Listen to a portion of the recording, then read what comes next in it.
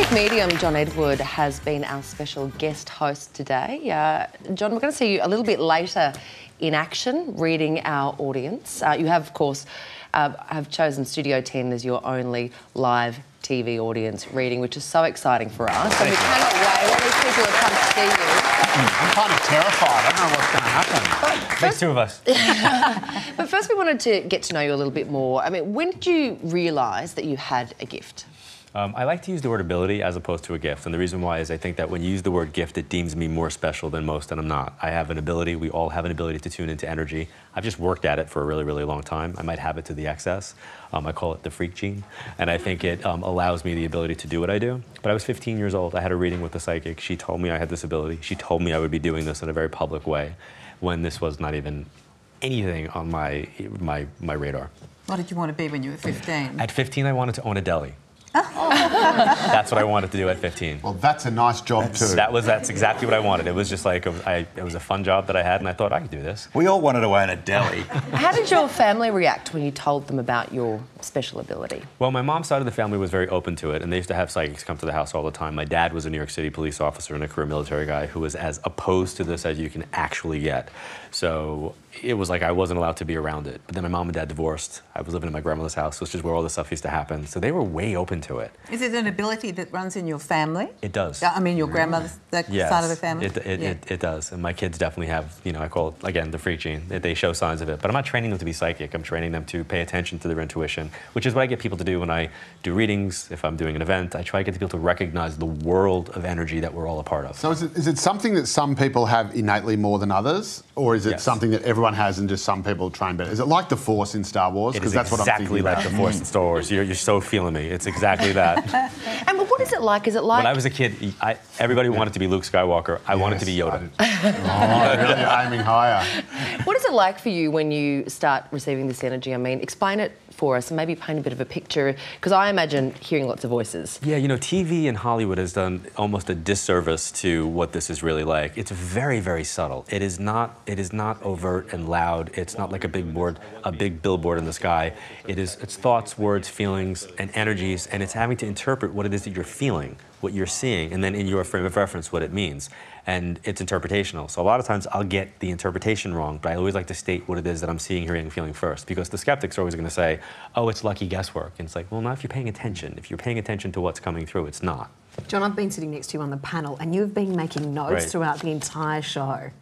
So you are getting readings or voices during the show? What happens is and I discovered this when I was hosting Crossing Over, the folks that do television, right, you guys are doing a show, the producers and the directors, they have an agenda, you have breaks and ins and outs that you have to get to, and on Crossing Over they wanted to do it in the same way, and they would stick me out into the audience and they'd say, now talk to the camera and introduce the next segment, and I would be sitting there and all of a sudden I would literally get this feeling like I was being pulled that direction, and I was never able to do it. I was never able to actually, because it's two different ways of thinking. There's the logical, I'm having a conversation, and then there's the, okay, now I'm not going to be logical, I'm going to pay attention to what I'm feeling.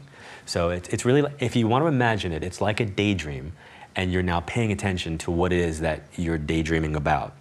You touched just briefly on your critics, because obviously you have many millions of believers. I mean, just check out the studio audience here, people who have faith in what you do. What do you say to the skeptics out there who Depends upon the type of skeptic we're talking about. You know, it's like diabetes. There's type 1, there's type 2. You know, it's like, you know, there are skeptics and then there are cynics. I think everybody should be skeptical. I am a skeptic and I do this work. I don't just believe somebody because they say they're psychic. I need to see validation and information. I've dedicated 30 years of my life doing this. I've been to the University of Arizona. I've been tested. I do stuff to raise awareness because I want people to see it's real. But on the other side, there are people that I think that are not real. And I think there are people that, even worse than that, have some ability and are not coming from the place of the right intentions. They might want to use their ability to become famous, or they might, you know, want to do it because their ego's in the way. Whatever it's got to be to help people and to make a difference. So I think it's important to be skeptical, not cynical. I think John is a believer, aren't you? Well, I was very skeptical, in fact. I was probably the most skeptical person. You know, my father and my sister used to have a bit of a link, and I always used to make fun of that, but it was like, you know, Dad would come home with a chocolate bar, And he said, I suddenly got this impulse to stop in the West End of London and get out and buy a chocolate bar. And then the impulse went away, and then I got home and my mum would say, that's amazing, because Sharon was saying, an ad came on the TV and she said, I really wanted a Kit Kat at 6 o'clock, and that's when he got out and bought the... So that I was your always experience with John Edward, though? Well, I was very sceptical. We've met a number of times on the radio show with Jono and Dano, and both myself and Dano were sceptical. And then... Very sceptical. And we used to make lots of jokes about John. And then my mother started watching his TV shows. And then one day after the radio show, John said, can we just have a quick little chat, not on the radio? And he told me a few things about my life, and I was amazingly gobsmacked for once and speechless. No, and, I don't believe it. I made some major changes in my life, and I think that basically John saved my life. Otherwise, I probably wouldn't be here now. Jono, it's a pretty big call to say that he saved your life. How exactly?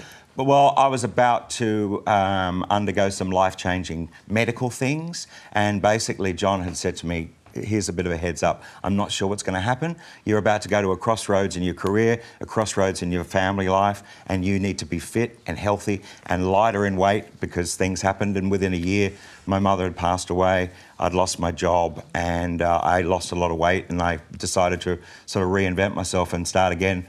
And so I think that really did save my life, because after having tests and things like that, it was like sort of, buddy, you're travelling towards that big light. Wow. Although, to be fair... I didn't want him over there, basically. That's just called what it's worth. That's right. Although because he'd always be talking to you. Go on, Joe. Keep going. Keep going. I was just going to say, to be fair, you could go up to anyone who worked in the TV industry and say you're going to lose your job in a year, and chances are you'd be right. Yeah. No, look, it's great talking to you. We cannot wait to get into this live audience reading. In the meantime, if you would like to get tickets to one of John's shows when he tours Australia in November, make sure you head to johnedward.net for all the details. Not long now until he's doing it, as we just said. Studio 10, you are watching us. Absolutely. We're going to take a break.